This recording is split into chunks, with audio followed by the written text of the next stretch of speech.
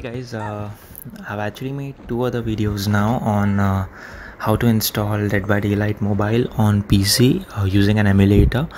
You should probably go watch those videos out to understand all the steps and probably do it, because if you miss one other step, then you might end up in my comment section saying things like haha, fake, fake, fake, fake.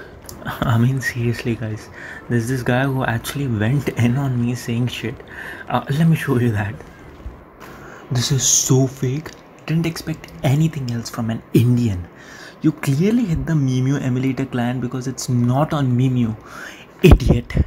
And I was there like, fam, I haven't faked anything.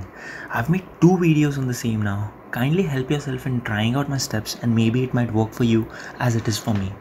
I mean, like, I just don't understand why I'd fake 3 videos now explaining the same, but nevertheless, let me show you guys one more setting that you should probably check so that this might work for you. So you should go to system info and have to check the OpenGL version. It should be greater than 4.5.0.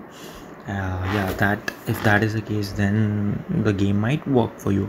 So let me show you once again that it actually runs and it doesn't just stop after this logo or something. And yeah, please go watch my other videos as well.